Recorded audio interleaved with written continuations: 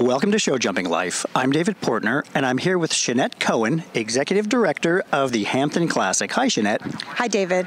So, the Hampton Classic has become one of the most recognized and respected horse shows in all of the world. What do you think it has contributed to its success? Well, I think there are multiple things. We put a real focus on the welfare of the horse and making sure that the infrastructure of the show is top quality.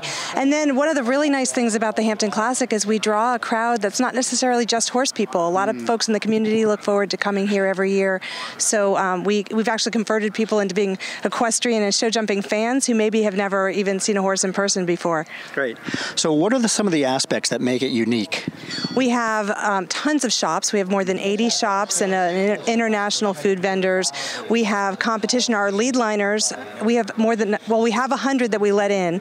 We had a waiting list this year that we were taking people off the waiting list as we had lead liners scratch. So those are riders ages 2 to 7, and all the way up to Olympic level competitors, Olympic medalists who compete in our Grand Prix and the other FEI competitions.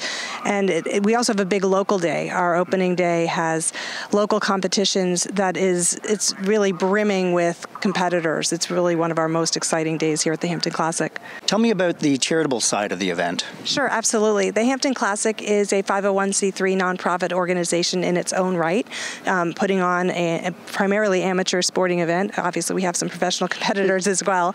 And we partner with many other nonprofit organizations. So our official community partner is Stony Brook Southampton Hospital. It recently became Stony Brook Southampton Hospital. It was Southampton Hospital before the recent merger.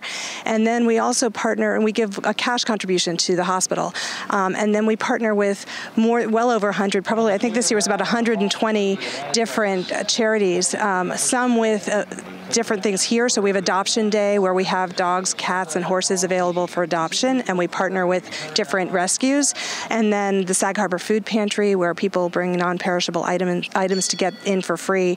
And then really hundreds of organizations to give VIP passes or posters and general admission passes for raffles and silent auctions throughout the year. Wow, that's terrific. So, do you have any special plans for the future?